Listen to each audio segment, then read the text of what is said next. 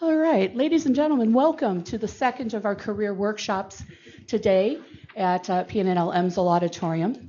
I'm Janet Bryant. I'm a past chair of the section, and having a lot of fun organizing this visit with Dr. William Carroll. Bill Carroll did a workshop this morning for those of you, some of you were in there this morning, on resume construction, and we're going to continue the discussion this afternoon with an ACS Career Pathways workshop on working in industry. So, this workshop is going to explore the many and varied career paths and options in industry for chemical professionals in particular, and will focus on determining the goodness of fit between a job seeker in industry, finding a job, and then making a successful application. It includes attention within the workshop to both traditional laboratory type of positions as well as other positions outside the lab where chemists can and have made a contribution to industry. We hope you'll discover the best way to find jobs in industry, manage the recruitment process, and most importantly for most of us, negotiate a good job offer. So that's the content of today's session. I'll introduce you to Dr. Bill Carroll.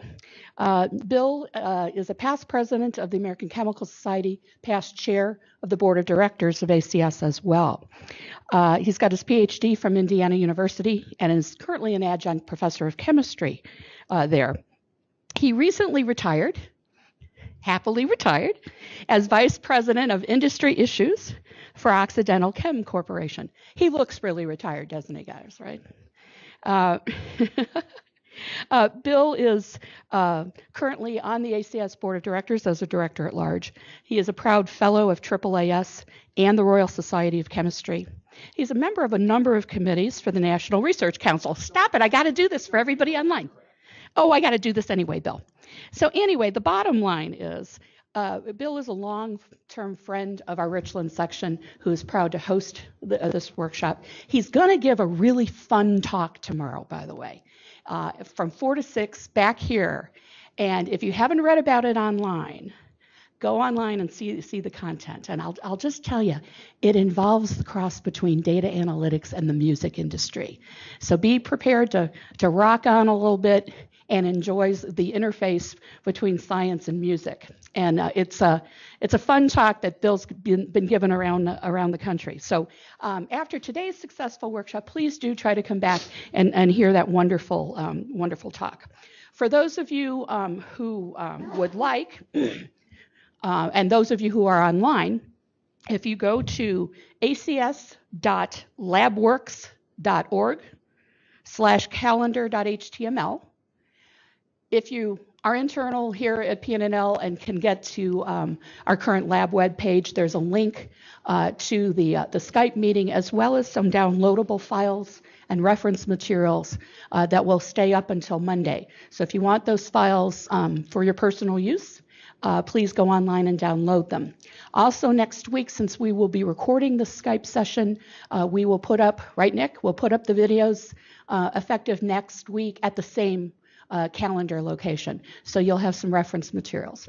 So with that, I'm going to turn the floor over to Bill Carroll, and he will lead you through a very interactive session this afternoon about working in industry. Go get him, Bill. Thank you, Janet. Thanks very much. And I can't tell you how encouraging it is to me to see some of the same faces back for yet another dose of this after having, apparently I didn't kill all of you this morning, so that's really good news. So we're going to talk a little about working in industry today, and I wanted to show you just a bit more about the totality of the Career Pathways workshops. So this is what we do as ACS. There is a workshop called Finding Your Path that is the basics in these 4 areas: working in higher education, industry, federal government, working for yourself. So there's a bit of all 4 of those in Finding Your Path. Then there are specific modules for these 4. Now, in a way, you're kind of an experimental group. But I don't have an internal review board on this. Working in industry, we have recently divided into this part, which is about industry and employment in industry, and the part that you took this morning, which was the resume part. So previously that was one 4-hour session.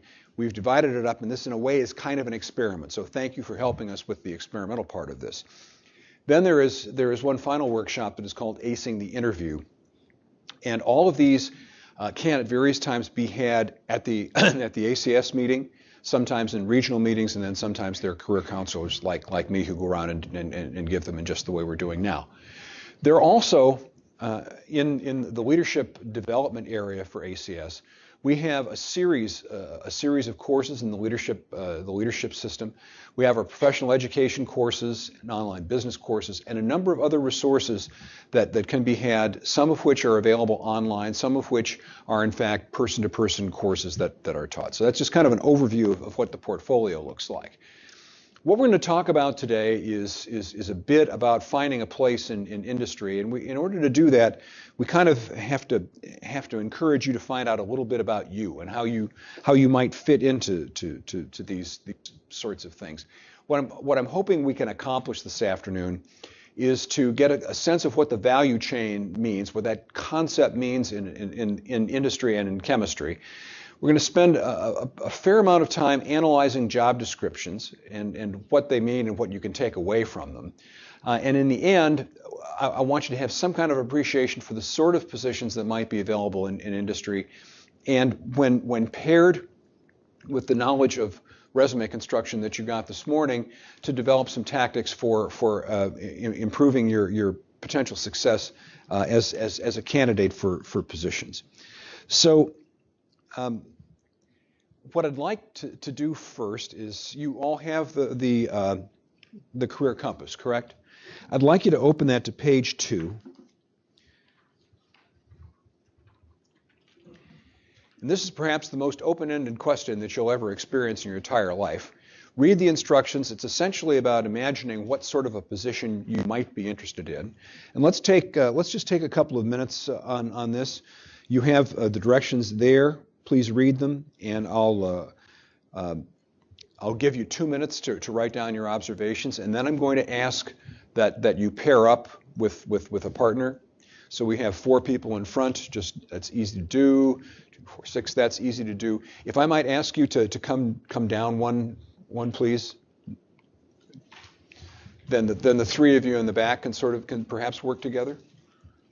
All right. So take a couple of minutes and do the exercise, please. All right, go ahead. Talk this through with your partner. Just describe a little bit about what you had written down and exchange some ideas.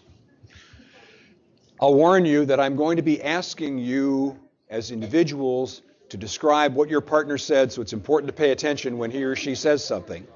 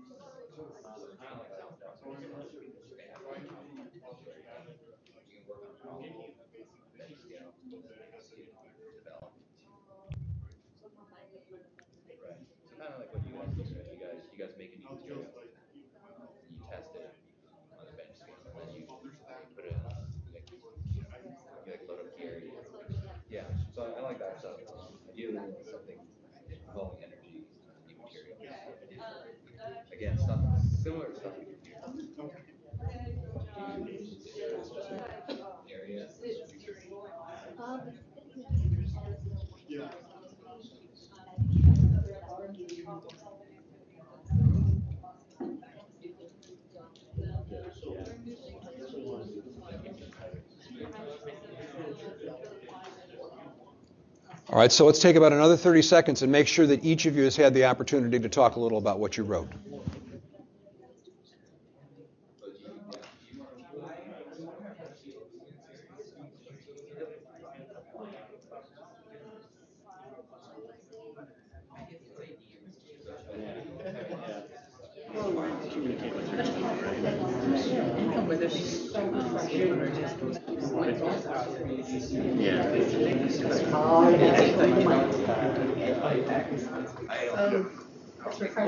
You're allowed to talk about the project. Well, I think that once you get above a basic degree, I like being involved. the flexibility. Yeah. But in industry, it's also about you come up with like a solution. All right, so have a look up front. This the first part of this exercise is to get a sense of how specific you are about your objective at this point, how much you know, and how decided you are about things. So we've described 4 types here, from the very specific about a desired position in company. So for example, if you said, I want to be in chemical synthesis at Merck, that's pretty specific. Okay, but then as you work your way out, type 2, where you might be specific about a job area and a company type, where you might be an R&D technologist in a chemical company involved in nanotechnology. Make sure you need to get some handouts that are up at the top, please.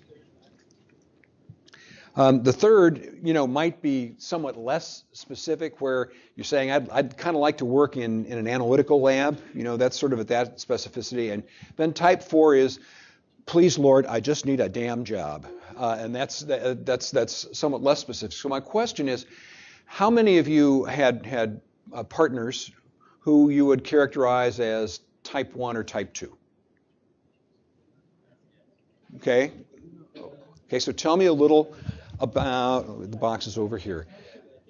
Tell me a little about her objective. So she's looking for more position in the synthetic side. So she knows what she wants to do. And then in terms of the companies, kind of like pharma, so very specific company type. So that's kind of a 1+ish. Yeah. Didn't name a company, but other than that, pretty well homed in on that. Yeah. Okay, tell me about his. So I think he's clear in terms of what he's looking for, that he wants a place where he can have a combination of the fundamental principles and then try to look for a problem and then find a solution and try to apply it on the engineering side. So he pretty much has an idea in his mind what he wants to do and where he wants to go. So where would you put that on the target? So I would say between type 2 and type 3. Yeah, I'd say it's 2-ish. Two-ish, Yeah. but not quite so specific as you were. Let's do one more of these. Who else had a type 1 or a type 2 partner? Oh, now all the hands go down. I see how this is going to be. I'm going to have to call on y'all. All right, let's come up to this to the two of you gentlemen. Talk a little bit about what your partner said. So he says he liked doing a job as a research chemist or scientist. Okay, and where would you put that on the target? Maybe type 3. Yeah, sounds like type 3 to me. And how about your partner? What did he say? Yeah, same. He's also looking for a research chemist or scientist position. So it's a type 3. Okay, that's fine. There's a reason. There's a reason for doing this, because what we're trying to get at the first part of this is not so much about the industry part. We're trying to get at you, and I'll explain why in a minute. What advantages would you see? What's the advantage of placing yourself in a type 1 or type 2 area? And I'm going to, since the two of you are both kind of in that area, please pass the box down this way. Actually, let's do it the other way. You are both type 3. What's the advantage of I have to work the logistics of it. What's the advantage of being somewhere down here? So you are not specific about any particular industry. Wherever you can work, like a chemist or scientist position. You can. So you're open to opportunities. What's the disadvantage? What? What would be the disadvantage of being there? So you're not very specific about your goal or something. If, as the old saying goes, if you don't know where you're going, any road will take you there. Yeah. So it's a matter of needing to be specific enough that you can describe what you want to do, but being more open to it. And type 1 and type 2. Pass the box down, please.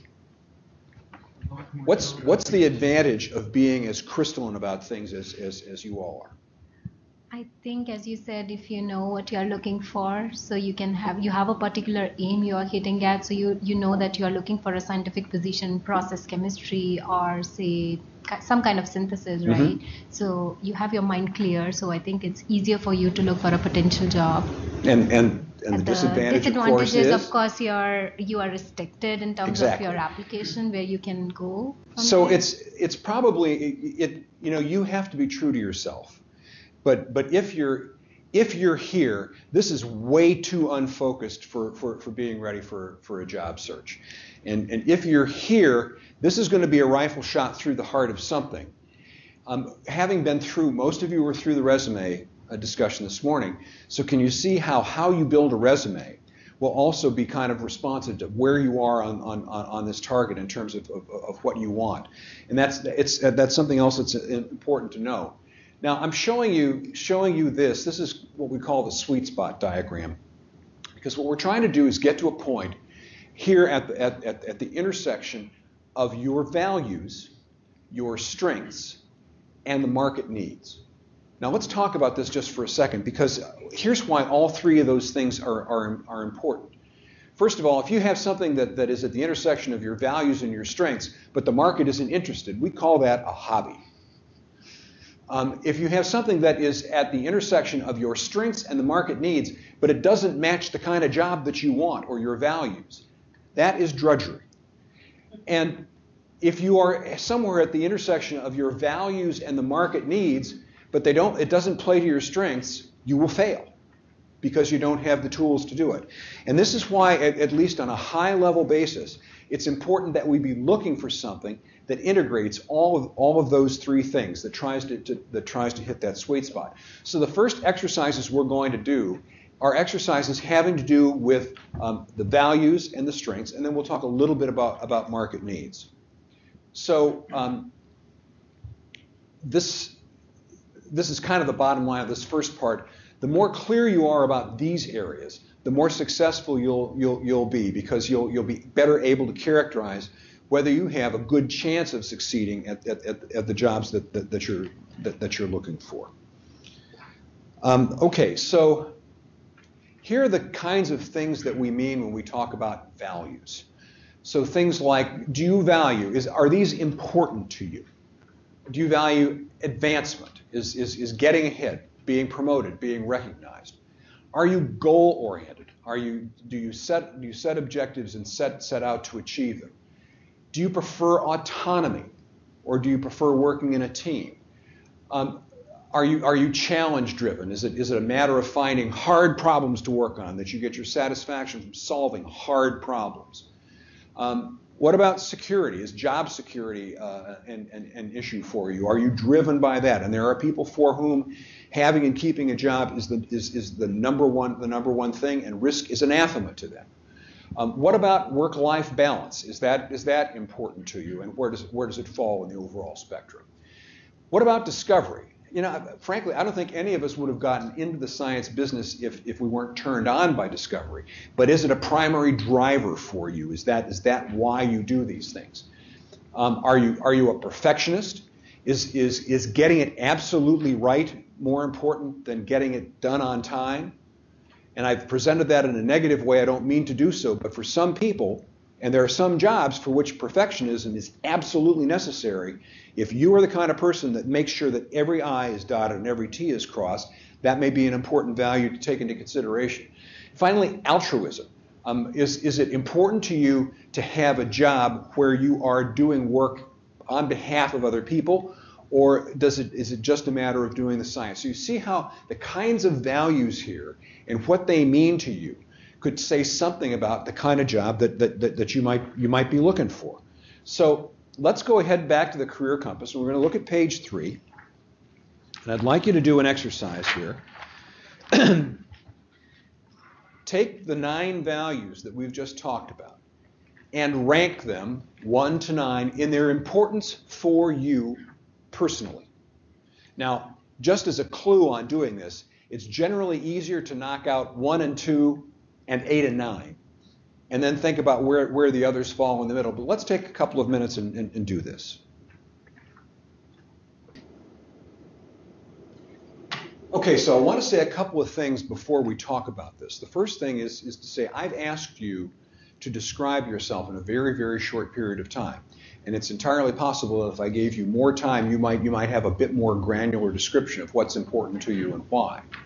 The other thing that is true is that your opinion can change over the course of time. This is an absolute point-in-time determination, but it's not necessarily true that the person who you will be in 5 years would rank the same things in the same order again. So as you consider your career, the job that you have, in addition to right now the job that you might want, it's important to continue to evaluate what's important to you at this time, and do you match up with the kinds of things that you're doing. So, this is embarrassing. Close your eyes. Nobody look at the hands in the air. For how many people was advancement important? So what kind of a company might you work for if advancement was important to you? Large, small, pharmaceutical, government. What sort of part of industry might you work for if advancement were important? For advancement, probably medium or large company. Probably, because what you want, if your goal is to advance in rank, then there have to be ranks to advance to. So if you have a very flat structure where, like in a small company, where everyone's kind of on the same level and then there's the boss, then you're going to have to be driven by something else, because there really aren't the opportunities for advancement in this. So what about challenge? Who's motivated by challenge? So what kind of company? Let's pass the box down here. What type of company might you work for if challenge was a driver for you? Maybe a startup company, because it's usually it's where you need a lot of perseverance to make a successful startup company. That's absolutely right. But I'm gonna go further than that, and I'm gonna generalize to say challenge is where you find it. In industry, you may well find that you are working on more challenging problems than you would have in academia. And the reason for that is because in many cases in industry, there are things that people have already tried and failed. So you are now coming in as the third or fourth person to take a crack at what's necessary here. And if there was easy stuff, it's already been done. So there may be challenges everywhere you go, and sometimes the challenge is in your head, and it's how you make it. David, you want a piece of this too? No, I was going to say that You got to use the box. Yeah, I was going to say that in industry there are real world challenges, and so it doesn't matter if it's big, small, or that. Okay, good. All right, so we've already had one value associated with working with a large company. What other values might you find if you were working for a large company, if you were working for Dow or Exxon? Go ahead, Amy. Discovery, I think, because they actually have the money to devote to something that may not necessarily be completely outcome oriented. So, or is that counterintuitive? No, it's not. It's probably true, but and there are more opportunities than that. What would be the least likely of those values to be associated with a large company, would you say, since you've got the microphone? I'm tempted to say altruism, but that's not true, because you see lots of companies devoting money to lots of great causes. But maybe perfectionism, because you have to get stuff done. You have to have deliverables at a large company. It will matter where you are in the company. The one that I was going for was autonomy. Mm-hmm. Because that's going to be hard to come by in a big company. And so you can see how these different values might weigh differently in going to different kinds of companies, and that's why it's important for you to sort of understand yourself as you do this. All right, so there we have values. Now let's talk about strengths. There are 5 sets of strengths that we're going to talk about as those that are important for industry. Now, you will remember this morning when we talked about resumes. These are also the kinds of areas that you're going to want to develop some points about which you can talk with respect to yourself, and places where you can give examples of where you have done something that demonstrate your strengths in these 5 areas. Let's talk about them. The technical strengths, I mean, that's pretty much obvious, isn't it? I mean, for most cases. I think you're going to discover that when we talk about the various places that you can be in the value chain, technical strengths will be more or less important depending on the kind of job that you're doing. But certainly, because we're here talking about science, technical strengths could very well be important. Leadership strengths, and we talked this morning a little bit about the difference between leadership and management. And you need to be capable of both. And it's generally capable of both, but at different times. There are times when you need to be strategic, when you need to be operating at a 10,000-foot level, when you need to be thinking about 6 months and a year out in advance, and you need to be leading by example so people can follow you. There are also times when it's really important to be getting the work done that has to be done by Friday because you have a presentation, or when you have people who are reporting to you that you have to place into positions in order to get that work done efficiently, that you know how to manage an organization in order to get that accomplished. And it's important to start, collecting examples of places where you have been a leader, where you've demonstrated your leadership, where you've had management responsibilities, and where you have demonstrated that. Even if you don't have people reporting to you, it doesn't. Management. I asked this question once, and somebody said, "Well, management is where you tell people what to do." Well, okay, kinda, but that really misses the important part of management, which is the efficient allocation of resources in order to accomplish a job that has to get done. Team strengths, we talked a little bit about that this morning, about your ability to work as a team member in a couple of different ways. Sometimes it's working as an effective member of a team. Sometimes it's working as an effective leader of a team. Sometimes it's learning to work with people on a team that you don't really get along with. There are all manner of challenges here that you have to find and overcome. And finally, communication strengths. Can you speak? Can you write? Do you feel confident doing those things? And you'll be asked to do those over and over again. And the thing about speaking and writing is you can't really be taught how to speak or write. The only way to do it is to do those things. So my advice is give yourself every opportunity that you have to speak in a public situation, to get used to that idea, and also to write for consumption by others. It's good practice to have, and it's something that you will use all of your life. As one small anecdote, for me personally, I was an adequate scientist. I wasn't a great scientist, but I was a pretty good communicator. And when you put those two things together, along with a respect for but not a fear of standing in front of a hostile audience, that's how I made a career. So you can take those things and put them together into something that's really quite valuable, as well as being quite necessary. Okay, now let's go back to the career compass. You have on page 4 the opportunity to jot down a few notes for yourself of places where you might have done things that demonstrate your technical strengths or your leadership or your management. And I'm going to give you what will seem like a very short period of time to do this, and if you don't get them all done, that's fine, take it offline.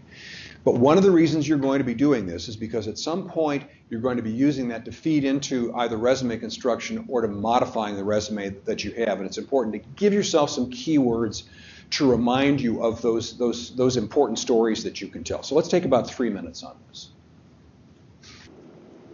Okay, Amy, pass the microphone up to the third row, please. So, did any of the three of you find it easy or difficult to identify what might be called your top 2 strengths? Which of the three? Easy? Who's a whole group? Who's on easy to find the top 2 strengths? Okay.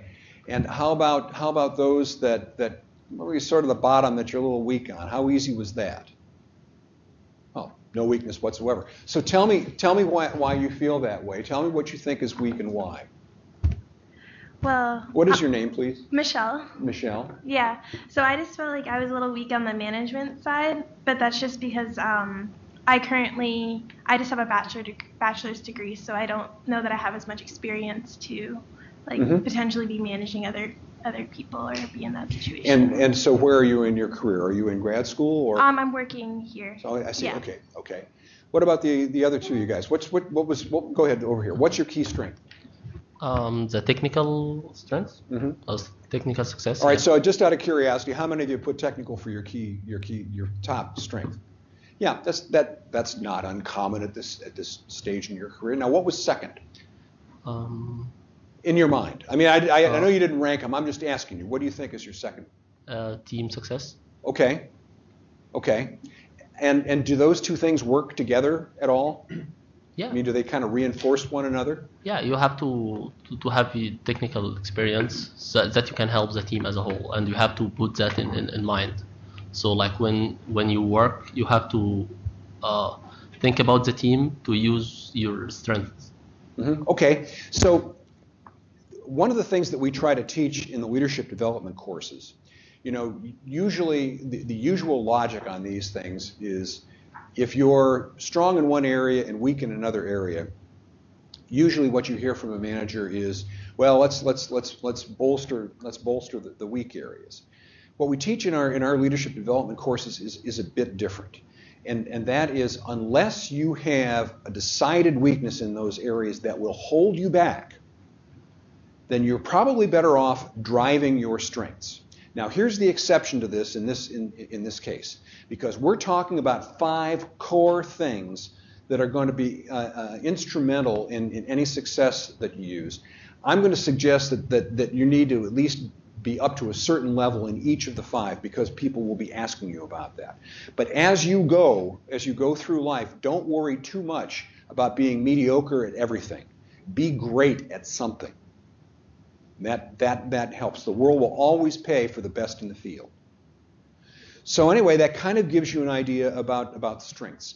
And you're going to start collecting things about your strengths, and you're going to start, we're not doing the interview module, but you're going to start collecting stories about yourself, such that you have maybe 5 stories about your career that crystallize some of the things that are important to you. And the reason for this, that are important for describing you as in your career. And the reason this is important is because when you interview, you're going to get lots of questions about, tell me about a time when. And you're not, in an interview, you're not going to be able to cough that up if you've never thought about it before. On the other hand, if there are 5 seminal stories about you that encompass, the typical kind of story where there's a victim, a villain, and a vindicator, where you've experienced conflict and triumph, or for that matter, experienced conflict and failed but learned from it. Assemble 5 of those stories, because almost every one of these behavioral questions, if viewed correctly, will fit back to one of those 5 seminal stories about you. And you may not be able to answer. So let's say, for example, they ask you a question.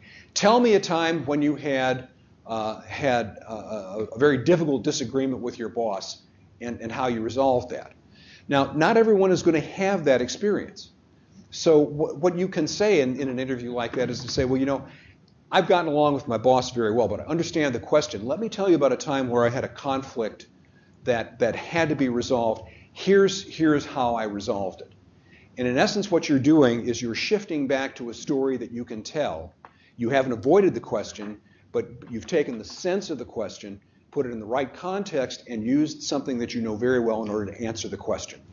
So that's I realize that's kind of a deep argument. That's one of the reasons for using this part, is to start assembling your list of 5 seminal stories about you. So now let's talk a little bit about job market trends and implications. Now, a lot of this comes from the Bureau of Labor Statistics. And frankly, I don't think they can predict the future any better than anybody else can, although they do a pretty damn good job of looking back at where they've been. But I think some of these things are worth taking into consideration because I think some of them really are pretty true. There is growth expected in the U.S. in the chemical and material science industries. There's particularly growth in manufacturing chemistry, and much of it is due to inexpensive and abundant natural gas. There's a huge amount of capital being expended in the U.S. in chemical plants associated with utilization of natural gas as a raw material. It is also fair to say that there are people like me retiring. And we've been saying this for 20 years that people would retire. Two things happen when older chemists retire. One is they need to be replaced, and two is they don't need to be replaced. And you see some of both of those things. But what I will say that we've seen, particularly in the last 5 to 10 years, is a lot of companies that had a hole in the middle of their age demographic, to where they had people who were relatively old and ready to graduate and people who were very young. And the reason that hole was in the middle is sort of the 1980s and the 1990s when people weren't hired very much. So a lot of companies have gone out to try to hire people who can train before the older component leaves, so you don't have a loss of that local knowledge. There are probably more opportunities for people with the advanced degrees and with work experience. When you talk about unemployment, you have the chem census. When you talk about unemployment in chemistry, particularly as we measure it in ACS, generally the numbers are relatively low. Now you can argue that perhaps there's a selection bias there and that you're not getting to everybody, but I don't know how to get to everybody. But the point is, unemployment is relatively low, but there are spots where it's a little bit difficult. It's a little more difficult if you're very old or very young. It's a little more difficult if you're just getting out with a bachelor's degree. So if you are young and just graduating with a bachelor's degree, that's probably where the numbers are worst right now. And one of the reasons, I think, is because we're graduating a lot more BS chemists today than we did 10 years ago, by about 50%. We now graduate about 18,000 BS chemists a year, where 5 to 10 years ago we were graduating about 12,000. In the old days, old being 10 years ago, generally BS chemists would go half to grad school or professional school and half to work. The half that goes to graduate or professional school is about half to chemistry and half to the other professions. Now what happens is, when you've gone from 12,000 graduates to 18,000 graduates, the spots over here in professional schools haven't changed very much. Those are still probably about the same, and particularly for grad school in chemistry. So what that means is that there's much more of a supply for the people who are going out to try to find something to do, and I think that's why you have that hole at the BS chemist level early on in the career. There are places that you can go to look for trends. This is the Bureau of Labor Statistics, looking for the physical and social sciences. CNEN does employment things. Well, they do regularly. Every month or so, there's an article on employment in the back of the magazine, but also there are regular articles about hiring and salaries. And also, there are a number of ACS webinars that are related to business, entrepreneurship, and other statistics. So things of increasing demand and decreasing demand. It's useful to pull this apart a bit. Contract research and testing services.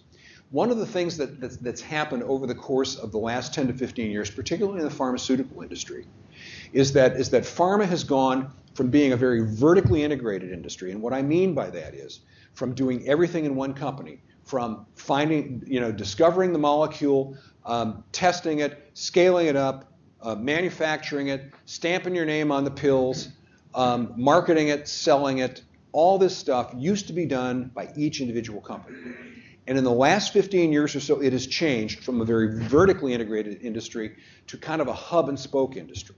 In that you will do some of your own research, but you'll watch other people doing research, and you'll have alliances either with universities or sometimes with even foundations. There are some companies that have an alliance with foundations in terms of money to do work. Sometimes you'll simply watch smaller companies as they get to the point of having something that looks good. You go out and buy it.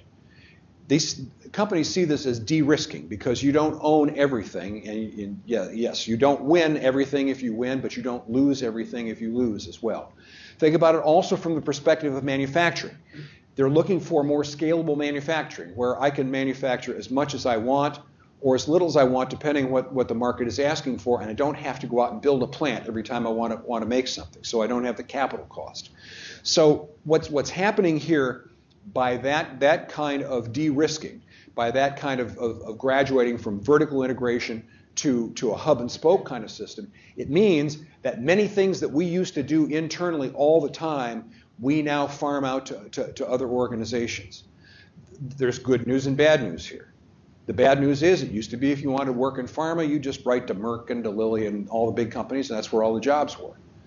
But that's not the way it is anymore. The jobs are everywhere. And in fact, about half of the jobs that we see people going to are in small to medium-sized enterprises, not the large enterprises. And we also see that the big companies are farming out a fair amount of their work to contract research or service organizations.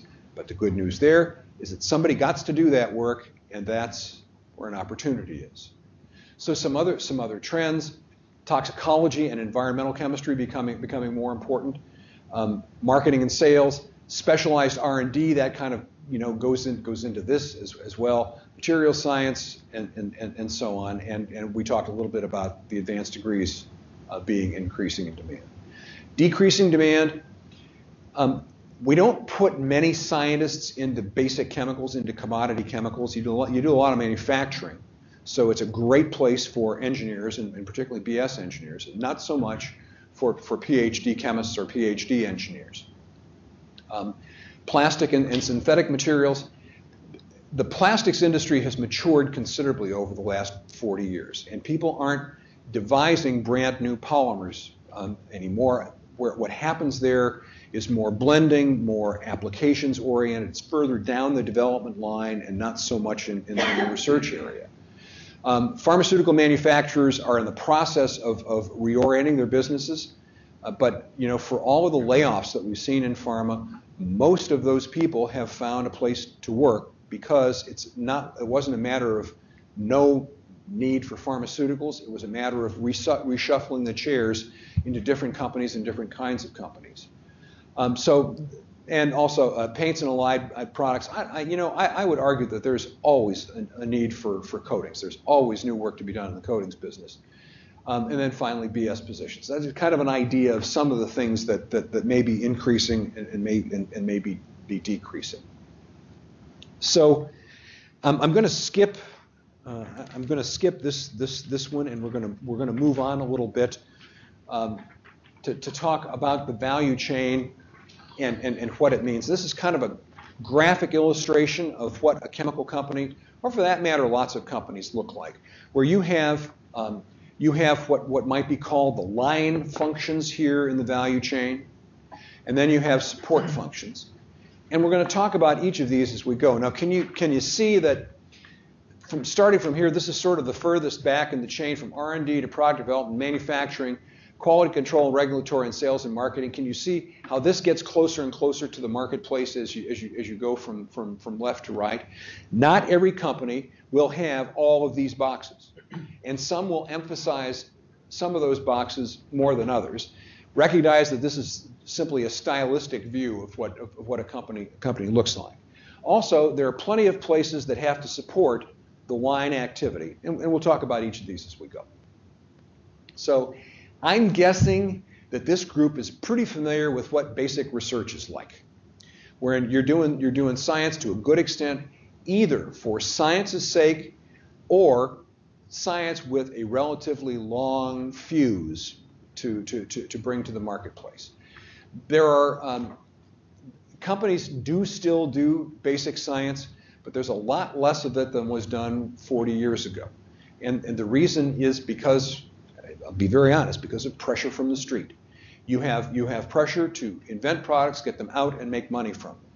And so it requires a particular kind of company with a particular kind of commitment to be able to do the kind of research that we might have thought of as being done at Bell Labs, 40 years ago, or DuPont Central Research 40 years ago. Nonetheless, some of this work still gets done. It may not be, the real basic R&D. You may not be discovering lasers anymore. Okay, maybe that's all Google, for autonomous cars.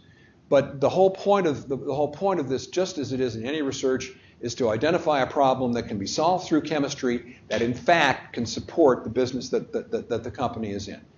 And when you start looking for titles in this area, there's going to be something in common where it talks about R&D scientists, typically you're going to see the letter R there. Now there are some places that will tell you, yes, this is an R&D position, but it's kind of a little r big D position, wherein they're acting closer to the marketplace with development rather than research. And that's where we're going next, is into product development. So this may not be in a research area where you're breaking brand new territory. You may be working in territory that's reasonably well known, but you'll be solving different kinds of problems for different kinds of customers, utilizing some of the tools that you already have. You can also be working here where you work more directly with a customer that has an application, to where you spend time understanding what it is that they do. You take it back to your laboratory and you think about how to help solve their problem. So once again, advantages and disadvantages. The disadvantage of this is, maybe you're not doing, groundbreaking science.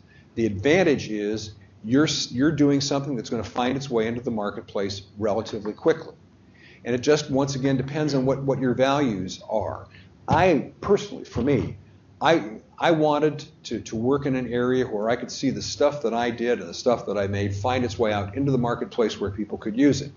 I was an electrochemist in grad school. I got tired of going to cocktail parties and trying to explain to people what I did and just giving them brain damage. I wanted to be able to show them, you see that stuff over there? That's what we make. I mean, that for me, that's where I wanted to be. So now there's other kinds of work that you can do in the development area. Some of it winds up being what you might call formulations chemistry. So even in the plastics industry, plastic is not all one thing, as most of you know.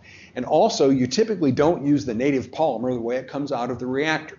It needs to be compounded with other things. Some things are trivial, things like pigments if it has to be colored.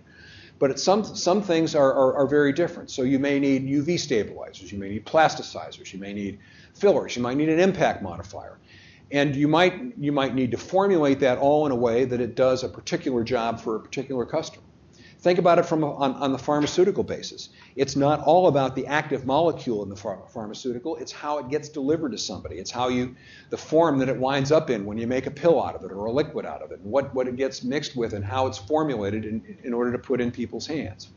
So understanding the interactions of the materials that might be put together into that formulation and working with the customer is another sort of part of product development.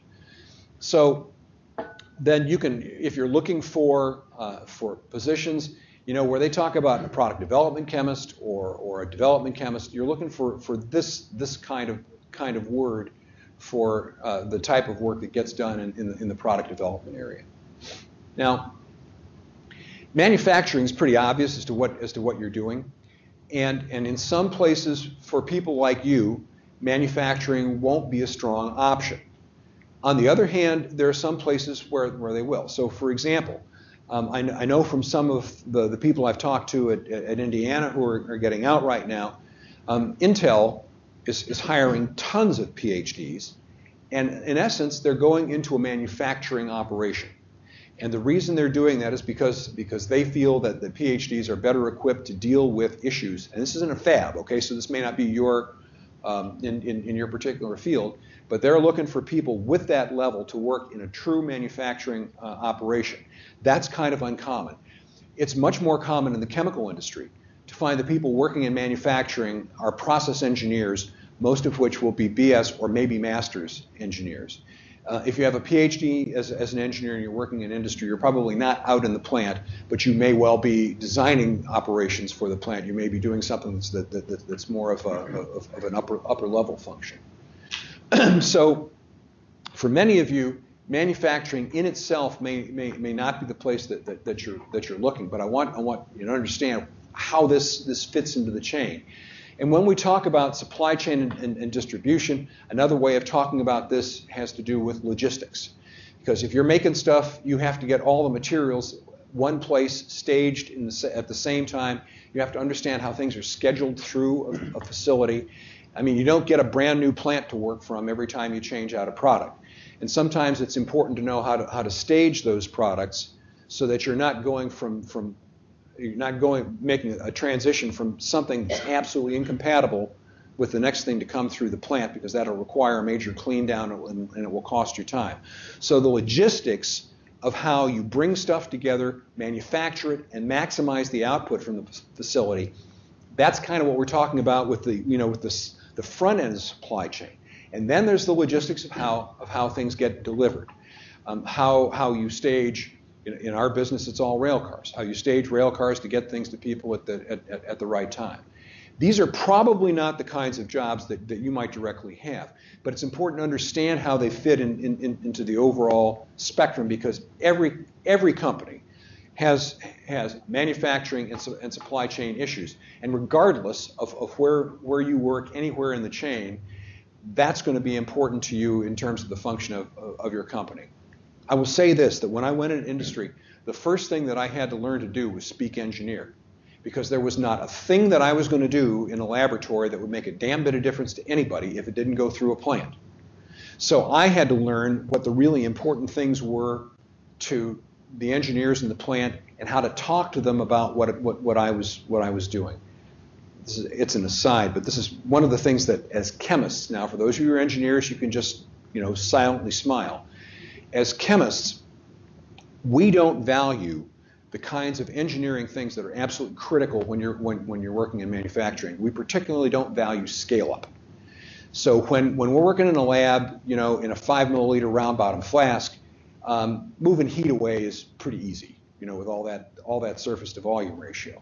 On the other hand, in commodity chemistry particularly, virtually anything that you do, your productivity is a function of your ability to take heat away. And scaling from that 5 milliliter flask to a 40,000 gallon reactor is not trivial. But whether you are an engineer that has to do it, or whether you are a scientist who has to understand why that's important and take it into account when you do your research, it's important on both sides. And frankly, as chemists, we could do ourselves a favor if we got a little bit better at that. Quality control and regulatory affairs. So some people talk about QA and QC, quality assessment and quality control.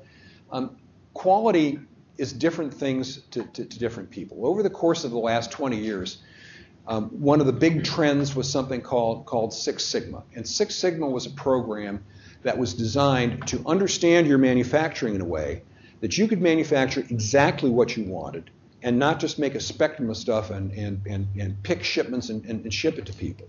So in a way, it's a statistical process control thing, but there's a second part of it. Don't ship material to people who can't appreciate the quality that's built in. Let me give you another example. How many of you know how to use every feature in Microsoft Word? I'm shocked. No hands? But at the same time, there are features of Microsoft Word that you use all the time. So if you were going in to buy a word processing program and you knew exactly what you were going to do, you could say, give me these pieces because that's all I ever do. I don't need all the rest of this stuff. Well, manufacturing is the same way. It's not necessarily the case that you have to manufacture the best thing for everybody. What you have to manufacture is something that meets their needs, but meets it every time, reliably and reproducibly. So that's part of what goes into designing quality with respect to manufacturing. It's a matter of understanding your customers and understanding how to give them exactly what they want right in the middle of what they need without selling them too much or too little.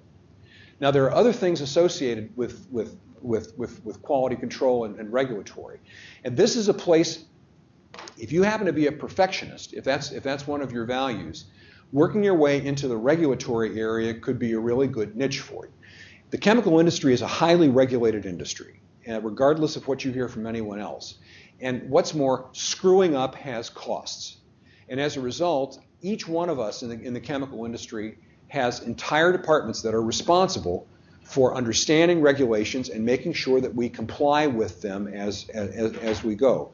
And this is deadly serious, and it's a matter of the sort of thing where if you are the kind of person who can understand rules, understand how to play a game, and make sure that the game gets played, and have enough of a perfectionist to you to be able to say, and we have to do this right every time because there are consequences, regulatory can be an interesting place for you. Now, it's also the sort of thing that you really have to kind of know something about what you do for a living as a company, because you're going to have to understand the manufacturing well enough to know why it's difficult. It's not just a matter of reading the rule to somebody and saying, did you do this all the time?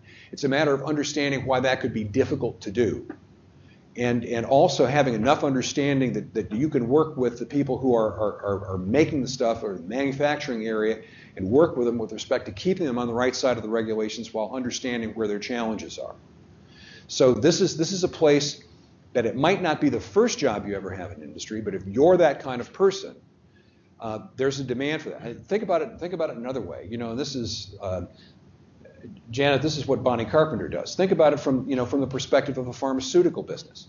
Think about how when you're developing drugs and you're spending all your time interacting with FDA, I mean, that's a place where it requires a perfectionist, because the rules are such, what FDA wants you to do is quite demanding, and somebody has to be the referee in order to make it happen. So you can see, these kinds of titles for positions. Sometimes you see things like validation specialist, document coordinator, those sorts of things. Those things don't really tell the full story of what kind of technical knowledge you have to have. It's not just a matter of filing documents. It's a matter of understanding the rules and keeping your company on the right side of them. Finally, there's sales and marketing. And you might say, yeah, but geez, I'm a scientist. I don't want to be in sales and marketing. But let me give you an example. Well, okay, so I helped to put myself through college selling used cars. So when Janet didn't know this about me, doesn't that explain a lot of things that you've never known over the years? So let's first of all, who knows what the difference is between sales and marketing? Anybody want to take a crack at this? I will volunteer you. Sir, I would like you to take a crack at the difference between sales and marketing. Can we have the box, please?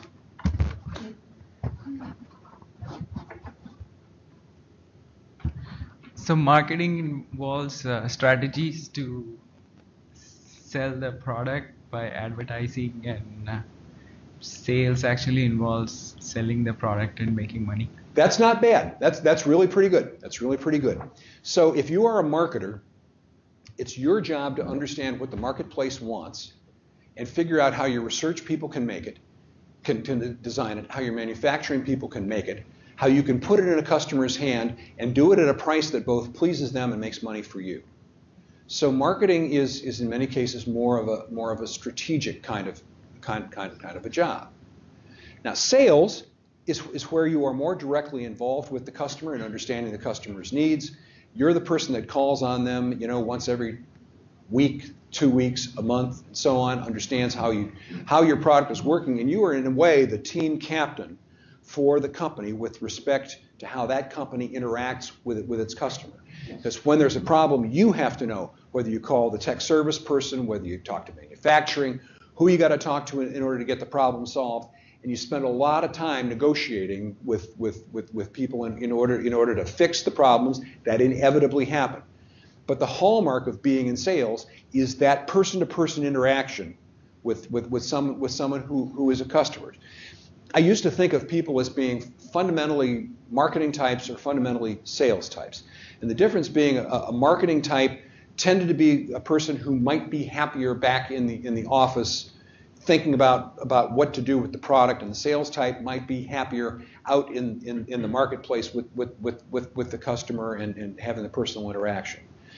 Not everybody is all one way, but I think like being an introvert or an extrovert, you have a strong suit one place or another place.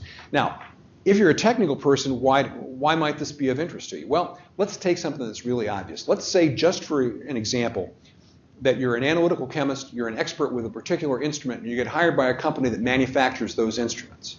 What you're going to be doing is spending a lot of time at trade shows or in customers' laboratories explaining how to use this device. I mean, you may not necessarily be the person who's collecting the check when they pay for it, but you will do a lot of outreach to people who can use this device, and it will be dependent on your technical capability to make it sing.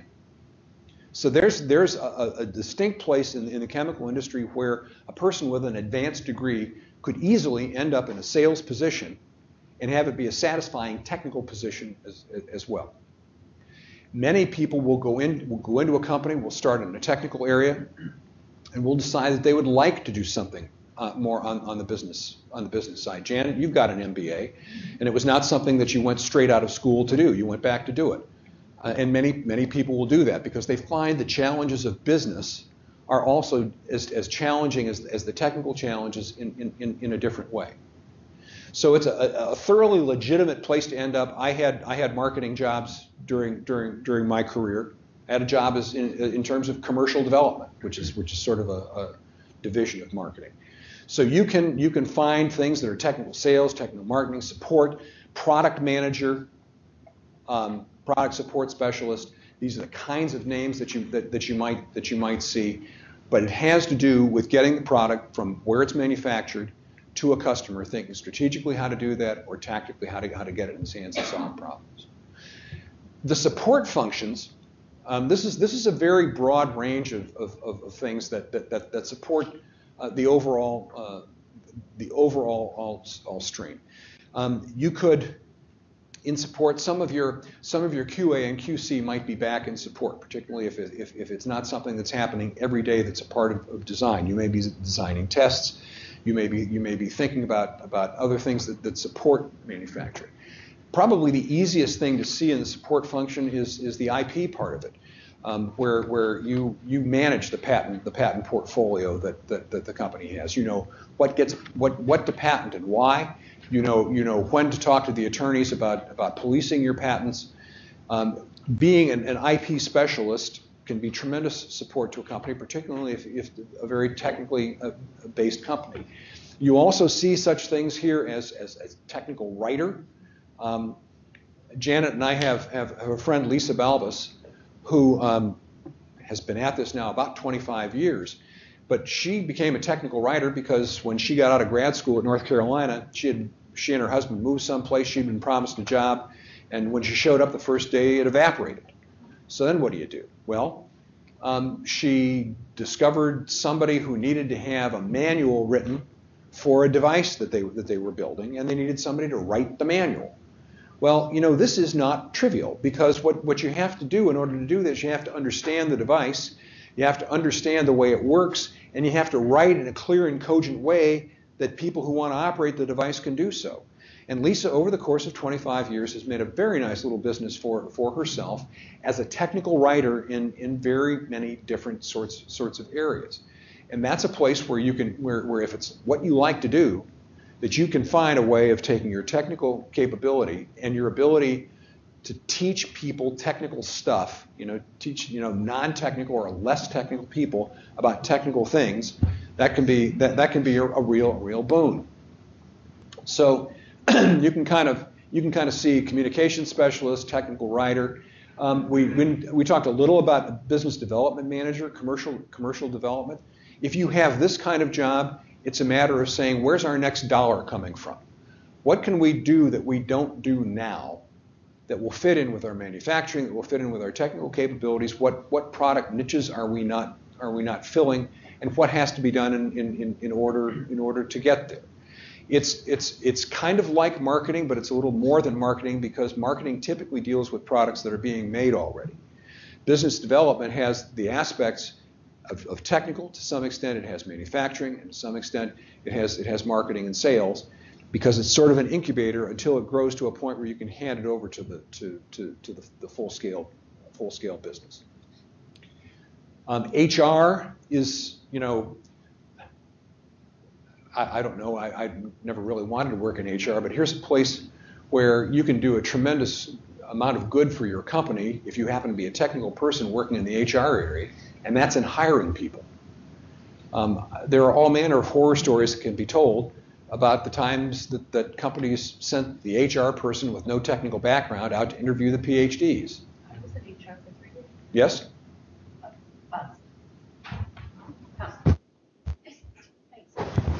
Yeah, I don't know if you know that about me. I was in HR for 3 years. I ran compensation and benefits here for this company on 3 different occasions for 3 years back in the 80s. And the reason I did that is I had just finished up my MBA, and the laboratory was designing the triple career path for scientists and engineers here at the lab, and they didn't have an S&E on the team. And I said, you don't know reality. I'm a researcher. I've grown up from a 1 to a 4 in the system. You know, you got to have somebody who's been there and done that. So it's an interesting alternative path. And also, one other thing is true. Sometimes over your career path, you'll be asked to do some of these things that are not necessarily what you would think would be your technical core. So Dawn Mason from Eastman, who is a colleague of ours at ACS, deeply technical, PhD, has spent the last, did she spend 2 or 3 years in HR? And it was mainly because the company wanted her to have some seasoning in another area. So the reason I'm telling you this is not necessarily that any of these jobs is the one that you're going to go out and go for. I want to show you that there are a zillion places that people who have the technical knowledge that you have can function in an industry, because maybe you're not using that every day. But the fact that you have that capability informs your ability to do any of these other jobs and to do them better. Okay, so I've dragged you through all this so you could do yet another exercise. If you look at page 6, you have an exercise where you have questions at the end. What kind of industry might I want to search for a job in? Which function might I want to work in? And what might be a job title I'd be interested in pursuing? Take a look at that. Make some notes. See if there's anything that appealed to you in this. I'm going to give you about 3 minutes. And at the end, I'd like to have anyone who got some insight from this into something that kind of looked interesting that you didn't realize was out there. Talk about what you saw and why it might be something you'd like to explore a little further. All right, so let's take about 3 minutes on this that you hadn't thought of before. Here's the Pass down here first and then back over there. I'd honestly never considered working in HR. It had never occurred to me, but the fact that you might actually need a scientist to ask technical questions and be able to understand the answers, that hadn't occurred to me. And yeah, I think that might be something I'd like to do. It can be. Let me give you an example of how you can, as a company, you can fail at this. A colleague of mine, Pete Mahaffey, when we were in grad school, who wound up in academia, but this happened to be an interview, and I think it was the Brown and Williamson Tobacco Company, so it shows you how long ago it was. Mm-hmm. And they sent in someone to do the interview. Pete went into the interview, sat down, and introduced himself. And the guy said, well, it's very nice to meet you, Peter. He said, but I don't really understand why you're here. He said, well, you advertised a job, and I came for an interview. And the guy from Brown and Williamson said, yes, but, we're looking for chemists. And Pete said, well, I'm a chemist. And the guy said, no, it's not what your resume says. Peter says, what do you mean? And the HR guy says, well, it says right here you're a philosophy major. Oh, jeez. Oh. You're getting a doctor of philosophy. Yeah. Okay, well, there are some things from which you cannot recover. This is one of those things where maybe you didn't want to work there anyway. Yeah. But that's the kind of thing that's a very extreme example. Yeah. But that's and in many cases you might have recruiting activity as part of another activity in the company, mm-hmm. but it is not out of the realm of possibility for a technical company to have that kind of position. Okay, David, now you. I like I didn't know about the business development, like if a company could make new products or work in new areas. That seems interesting for me. Yeah, and it may be that there's basic research that's required to do that, but what goes along with the business development, it's not just the technical. It's understanding if there's a business there. It's a matter of understanding what the market can be. It's a matter, if you were an entrepreneur, you're in business development, but you would be doing, a business plan to see if there's any money to be made from doing this at all. So yes, absolutely, that there's an opportunity. Anybody else want to take a crack at this? Yes, go ahead, Ian. So actually, my parents also asked why my degree said philosophy on it. Well, you'll have this. But I actually was a little surprised about marketing. That's something that I hadn't considered before, but I like connecting people to other people who will get the job done for them. Mm-hmm. And when you had mentioned something similar to that in marketing, it kind of appealed to me. Well, and from the discussion we had before, you're kind of between a couple of thoughts as well. So yeah, I almost see from the discussion we've had, I see you gravitating more toward that kind of area. All right. Well, this at least gives you some things to look for and think about. They're all components of almost any company that you'll work for. So you'll have to understand those things no matter what. So let's go on now and let's take a look at a job description. And how you evaluate a job description is going to be pretty important. So I'd like you to go to page 7 in the Career Compass. And I want to take about 5 minutes on this. Maybe I'll give you a little bit more. I'd like you to read this very carefully because the questions I'm going to ask you about this afterwards is to tell me what kind of job this is. And I want you to think about, from those 5 technical areas that you have that we did before, think about places in the job spec where it talks about where you might be using any of those 5 specific areas. All right, so who'd like to tell me a little bit about what you think you're reading in this job spec? What's this company about? Amy, it's in front of you, and go ahead and start. Well, I think one of the most frequent words used in this was validation. Mm-hmm. How many times was it used? A lot. I didn't count, but a lot. So that made me think that they're definitely interested in quality control and compliance. Mm-hmm. What kind of, let's pass it down and we'll see where she steps. Go ahead, stop right there. So what kind of company is this? Tell me a little bit about what you imagine the company is. Just give me an impression. What kind of business are they in? Doing some analytical chemistry things. They are, but fundamentally, what are their products?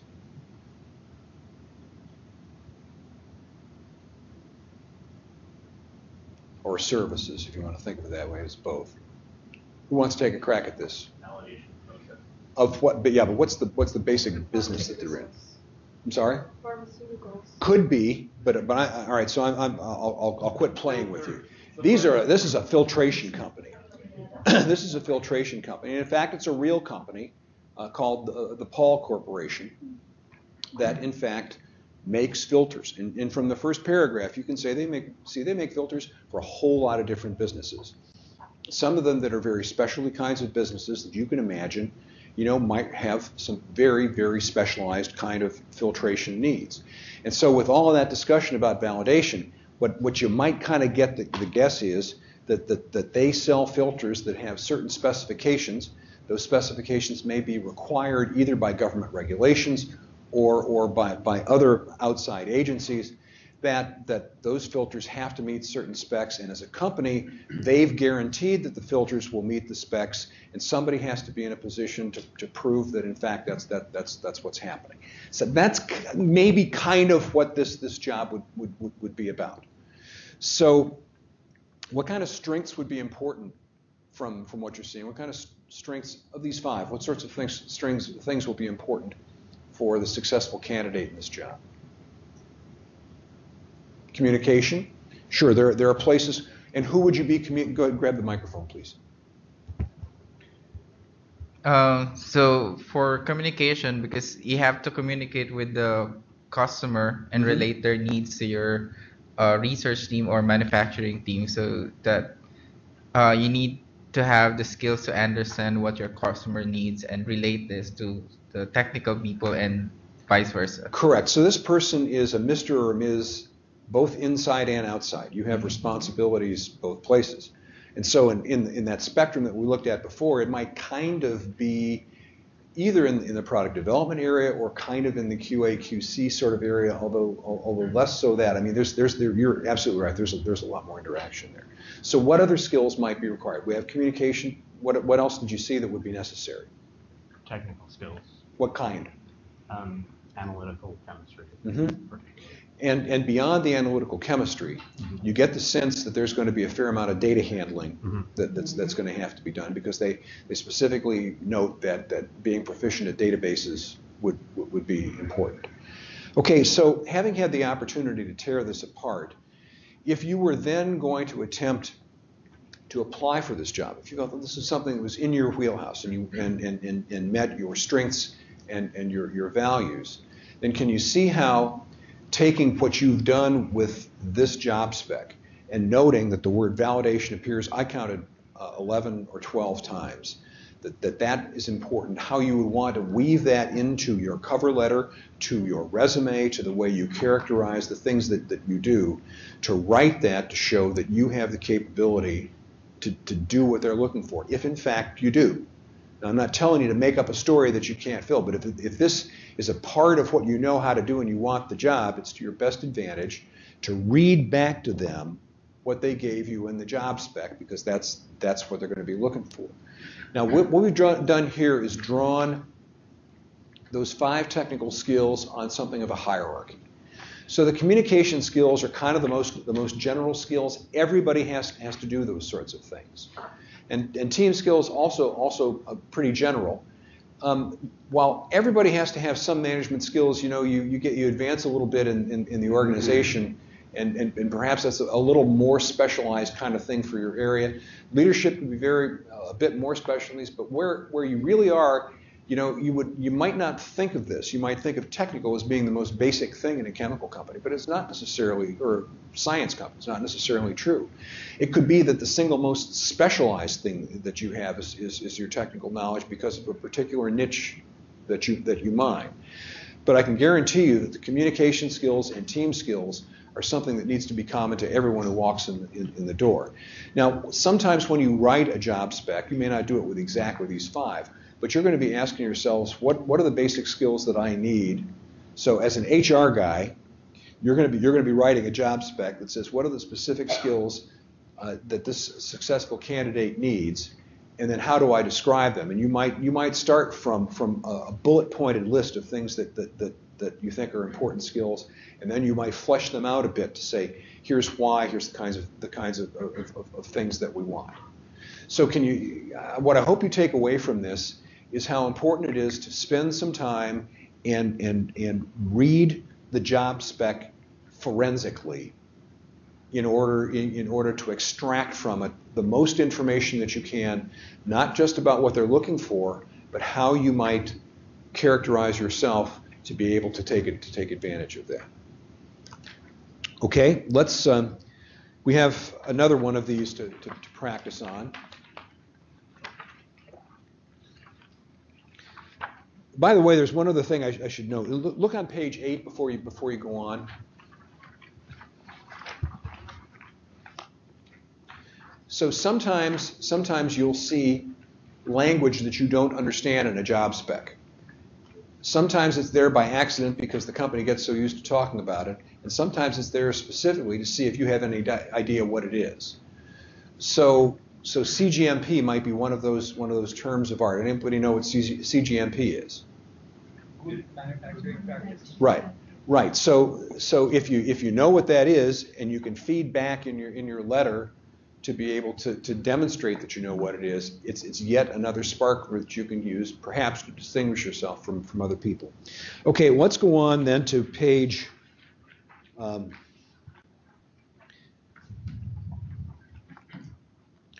We've kind of talked through page 9 for this job description, but what I'd like you to do is to do the following for pages 10 and 11. That's another job spec. I'd like you to take what's in the job spec, tear it apart the same way, and then do the exercise on page 9, where at the bottom it says, if you were doing career coaching for a person who's applying for this position, first of all, line out what kinds of skills might fall into those boxes, and how a person applying for this job might either position himself or herself or strengthen their position in order to apply for it. So let's take about 5 minutes on this.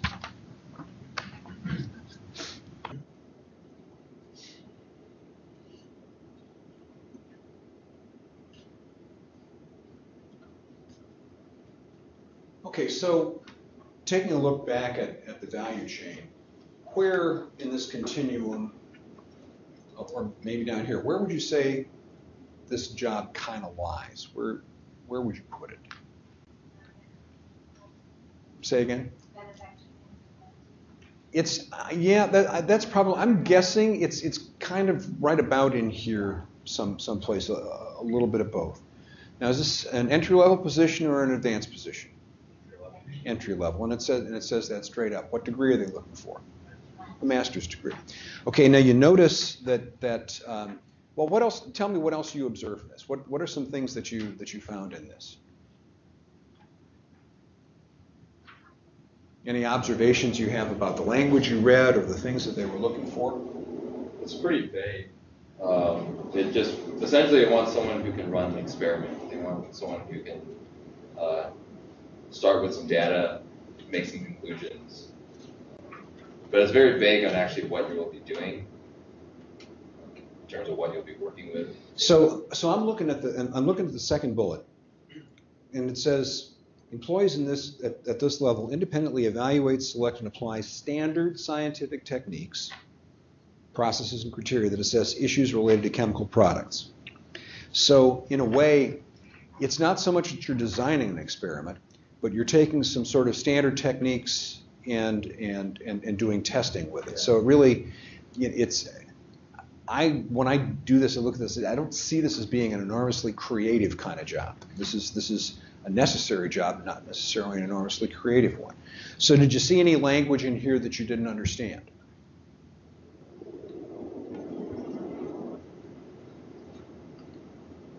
Q7A. Yeah, I was going to say, what the hell is a Q7A standard?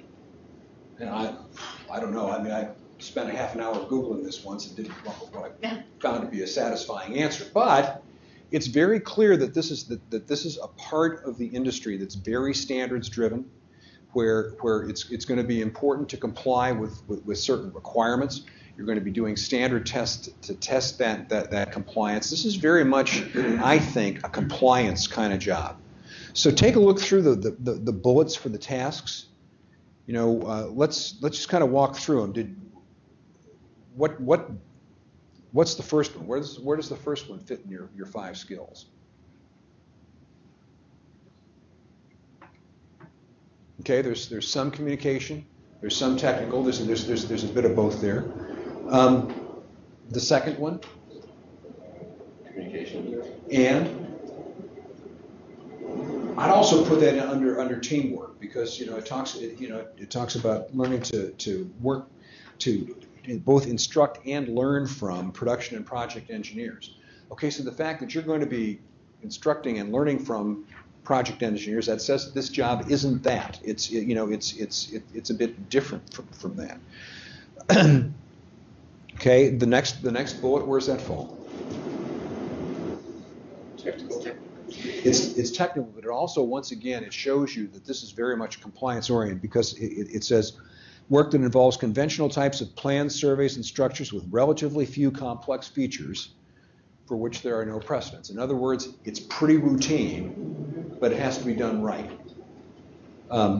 Let's do just a couple of more of these. The fourth bullet, perform initial analysis and interpretation and so on. Yeah, pretty technical.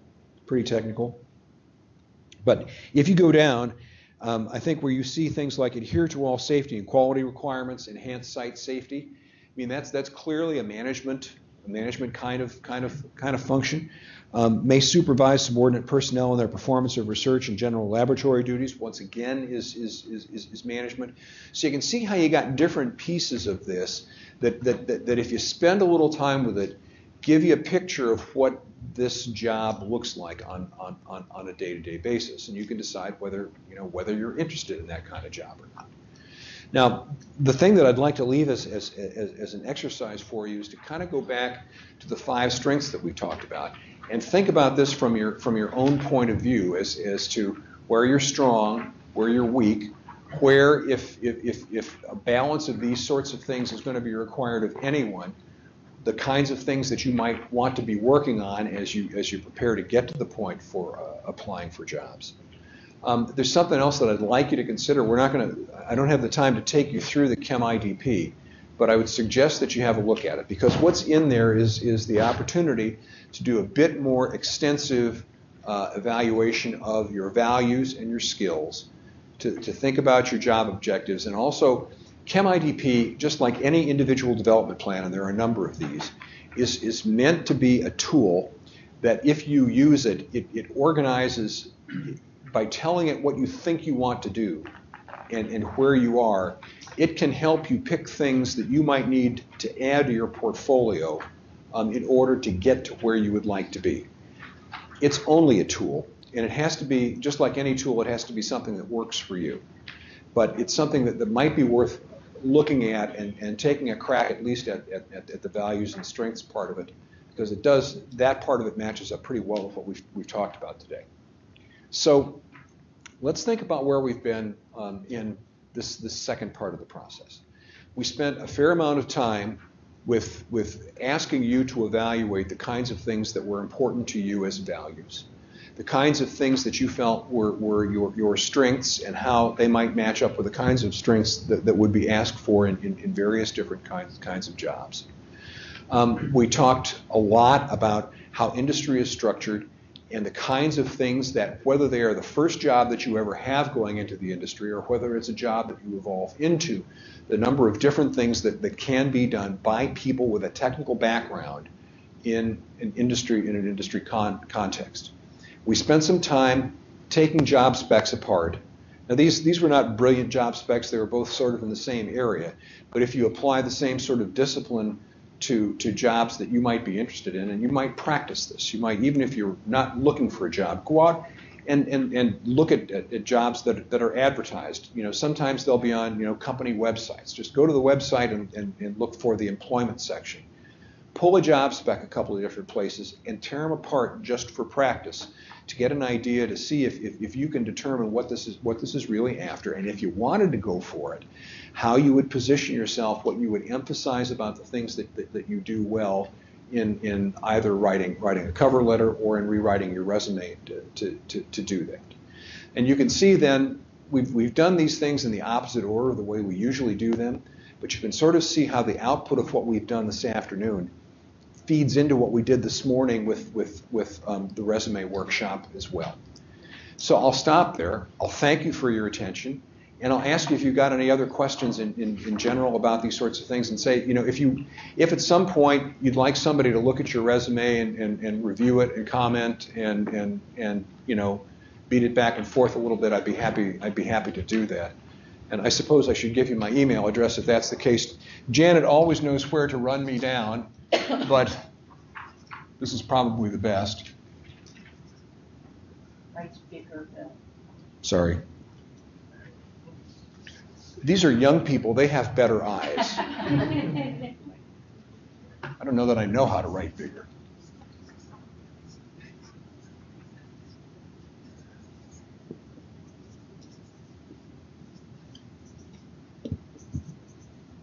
So it's wcarroll@indiana.edu. So there we go. Thanks very much. Thanks, Bill. So any questions? Please. And use the box. So I've used IDP, ChemIDP a little bit. Could you guys provide the link to it though? Sure. One of the things I noticed was it's oh, you know it. Okay. It's just hard to find on the ACS website. Oh, I know, but it's also brand new. I mean, we just had it there for about a month, and it's still kind of a work in progress. Okay. So you'll be a guinea pig. Isn't it like chemidp.org? Isn't it? It's exactly chemidp.org. I was just on there today.